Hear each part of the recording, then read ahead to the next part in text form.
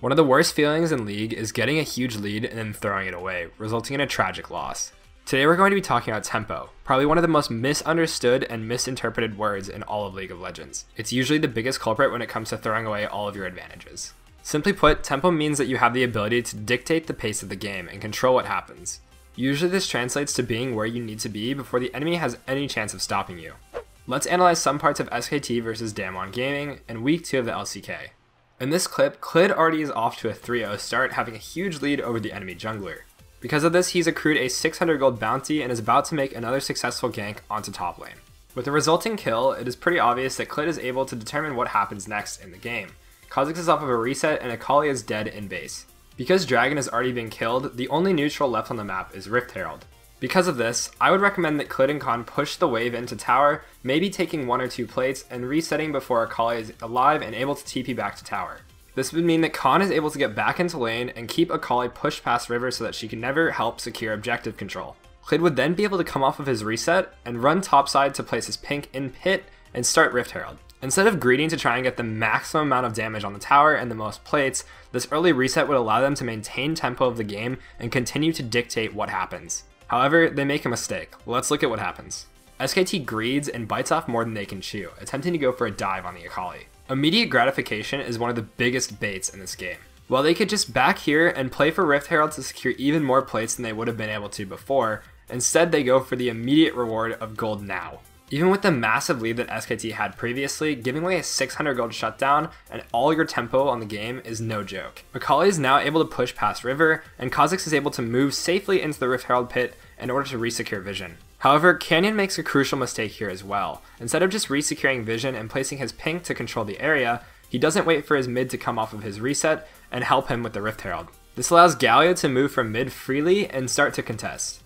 In less than a minute, both teams have managed to throw their lead back to each other just by being impatient and not playing for tempo. Both of them are baited by an immediate reward. This game is a perfect example to demonstrate how important it is to set up your objectives correctly and maintain control and keep tempo. Let's look at later in the game when SKT gets 2 picks and uses their tempo correctly to set up a Baron. While they could keep pushing here for an inhibitor tower, SKT knows that doing so will lose their tempo on the game and give up Baron control as well as Dragon control. If they were to go for the last tower, they would not be able to recall until after Sivir had respawned. This would mean that Damwon could push out as 5 and group wherever they wanted to secure control. To counteract this, SKT backs off early and goes to take the Dragon. This takes off an objective from the map that Damwon could play for as soon as they recall. At the same time, Thresh goes to secure vision on the Baron area.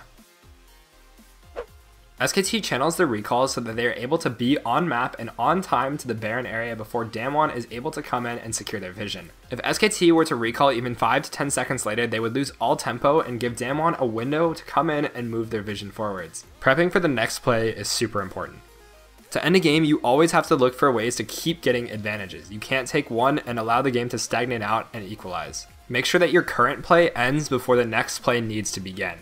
If you don't do this, you give the other team a window to come back. A window is essentially a short period of time where one team has tempo. When you have the lead and have tempo, make sure not to give it up. Do not overstay your welcome. It's the most important thing to take away from this whole lesson.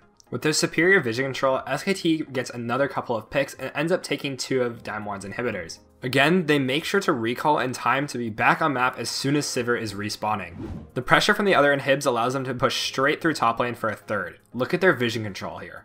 SKT didn't overstay their welcome and never gave them a chance in order to reclaim their vision and clear these pinks. This leads to a super easy take of every neutral on the map and a really clean end. In this game, the one time Damwon had a chance to come back was the one time that Clid and Khan forgot about keeping tempo. This should highlight how important it is. Even with a huge lead, they still were able to almost throw the game. To recap on a few important points, make sure to recall before the enemy respawns if you need to control any area, such as an objective. Be there ahead of time so you don't have to walk into an unwarded area where the enemy could be. Don't ever give them a chance to come into the area and reclaim control. Once you get a lead, make sure you can keep setting yourself up to continue getting more leads. Don't overstay and give the enemy tempo back. Notice how good teams always avoid giving tempo to the enemy. This is because objectives make or break the game at the highest level of play. A single Baron can mean the difference between winning and losing. The pure threat of Baron existing means that you have to check the area. If you lose control of it, you're forced to walk into an unfavorable fight or give away the Baron for free. Don't let yourself have to make that bad decision. If all neutrals on the map have been taken, it's sometimes okay to greed and overstay to give up tempo, because the loss of tempo means that you're not giving up any control of an important area. This is a rare situation and assumes that you've already taken everything else off of the map. Again, the biggest thing you can take away from this is do not overstay. Take your lead and keep getting more leads. Run with it. Don't get a lead and throw it back. My name is JapaneseImport, and this has been a crash course on tempo.